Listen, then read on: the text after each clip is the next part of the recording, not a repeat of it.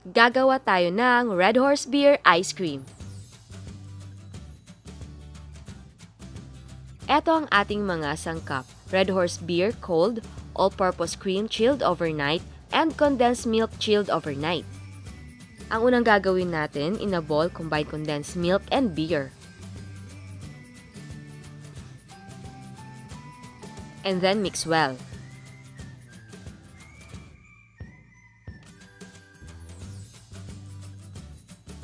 Tapos ilagay natin sa chiller while nagwi-whip tayo ng ating cream. Ngayon naman, ipatong natin ang ating mixing bowl sa ating ice. At ilipat natin ang ating chilled all-purpose cream sa ating mixing bowl.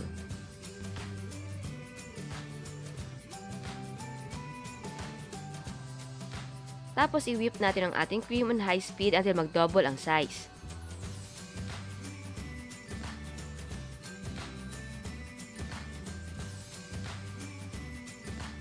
Ayan, nag-double na ang size ng ating cream.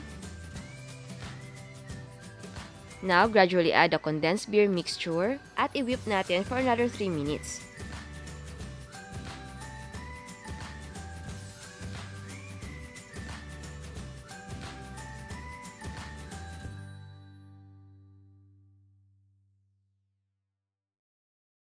Kapag okay na, ilipat natin ang ating cream mixture sa ating mga cups. Ang gamit kong cups ay 3.5 ounce, pwedeng gumamit ng 3 ounce lang.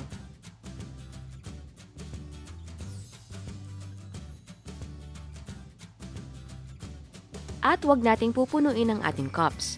Takpan and freeze overnight.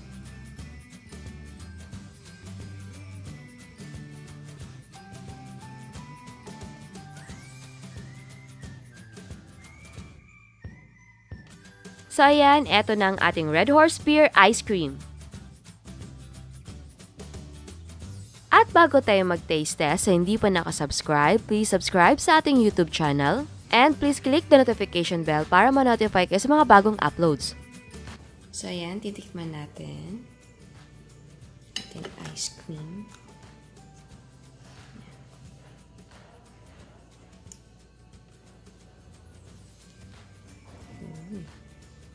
Ang ganda ng ano niya, no? Texture. Ang amoy niya ay slightly may pagka-beer talaga. In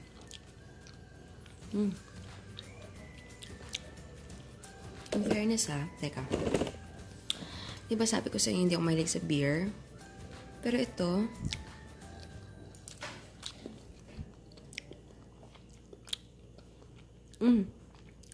teka. Andun yung lasang beer, pero very, very light lang. Tapos, parang, ano ba yan? Parang buko.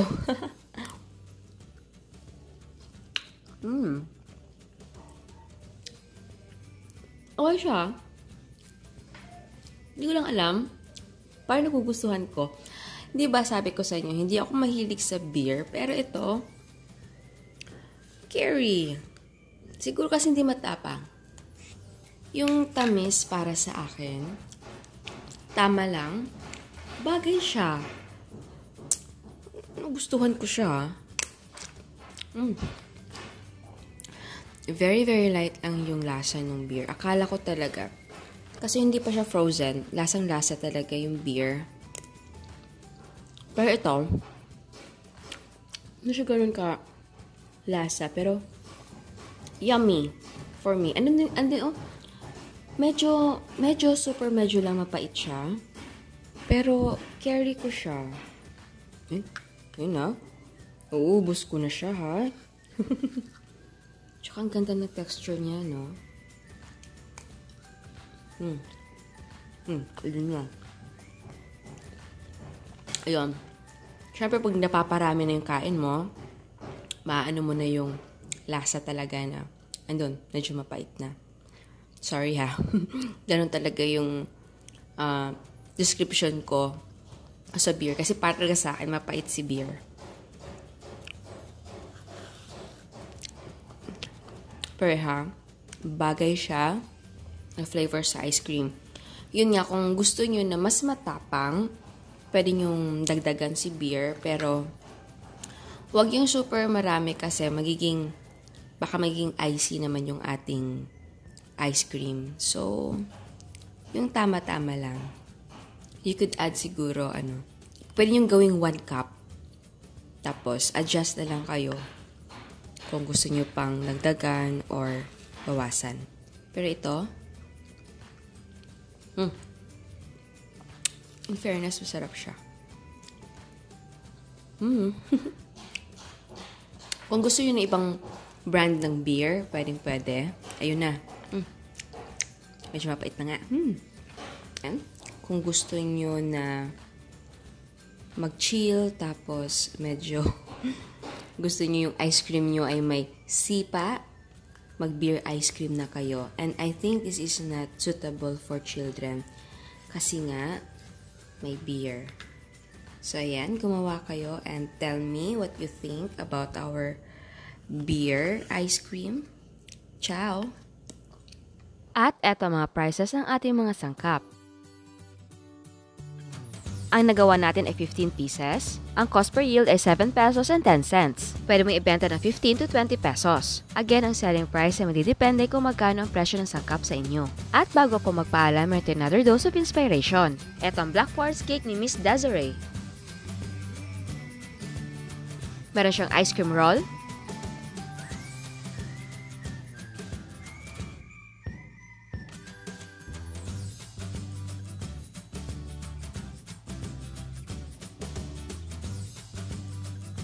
at meron siyang ground float in a cup.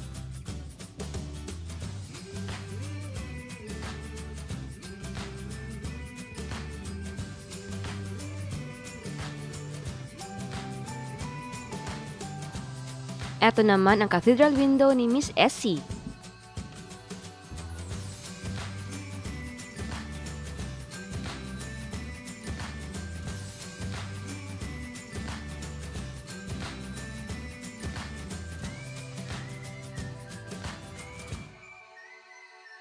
Ito naman ang Milo ice cream ni Miss Emily. Pastillas by Miss Jeanette.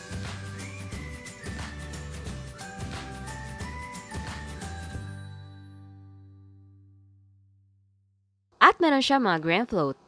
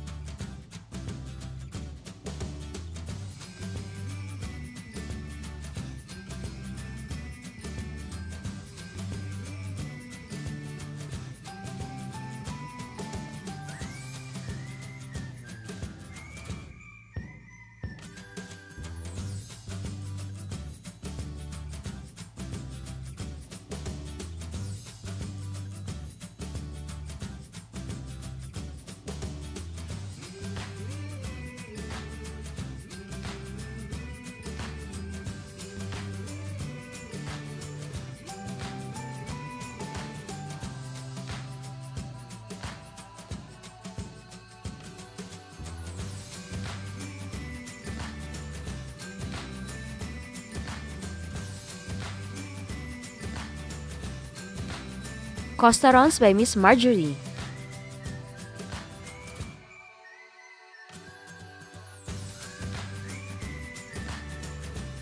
Puto Bongbong.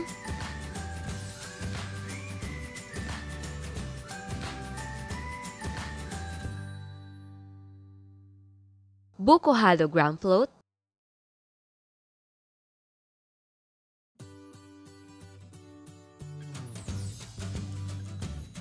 At meron siyang mga cakes and cupcakes.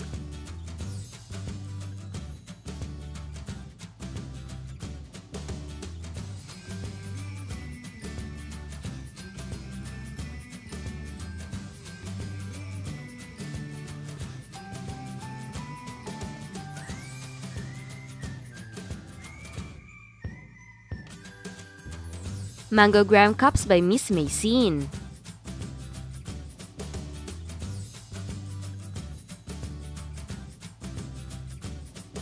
At meron din siya mga graham floats.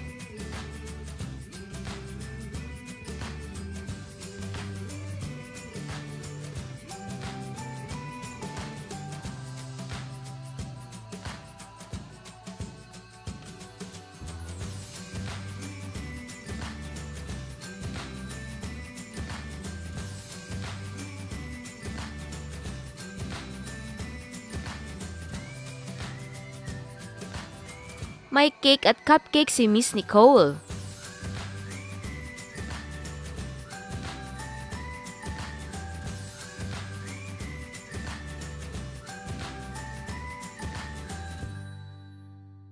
Kutsinta by Miss Sofia. Ground floats.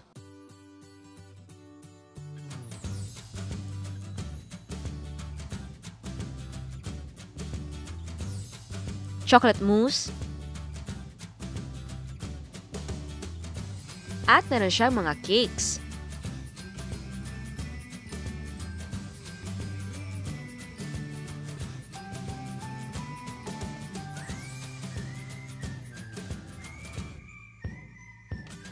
Kutsinta by Miss Riza.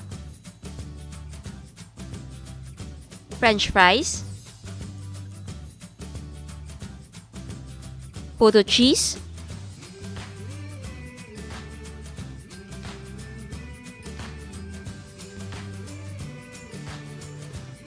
No oven pizza.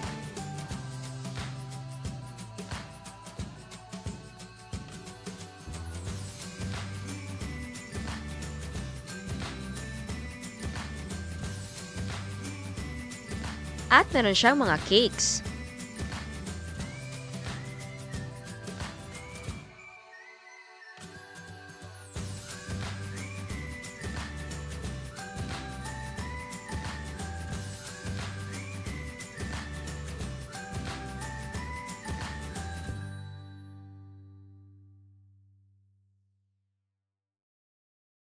Eto naman ang mga ice cream ni Miss Wella.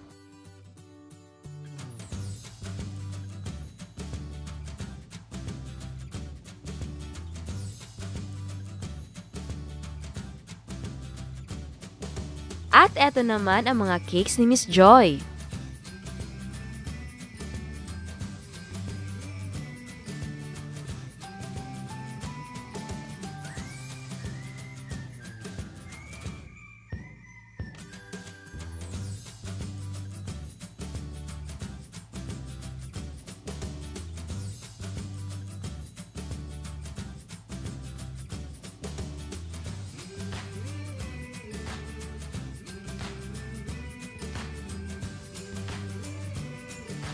Again, salamat sa lahat na nagpadala ng mga photos. Pasensya dahil hindi ko lagi chine-check yung aking messenger. At pasensya na rin dahil hindi ako lagi nagre-reply sa comments sa YouTube. Pero salamat dahil lagi kayo nandyan nakasuporta. At salamat dahil lagi kayo nandyan nakasubaybay. Kahit late ako mag-upload ng ating mga recipe videos. At sa hindi pa nakasubscribe, please subscribe sa ating YouTube channel. And please click the notification bell para ma-notify ka sa mga bagong uploads. And please don't forget to like our Facebook page and follow us on Instagram. Thank you!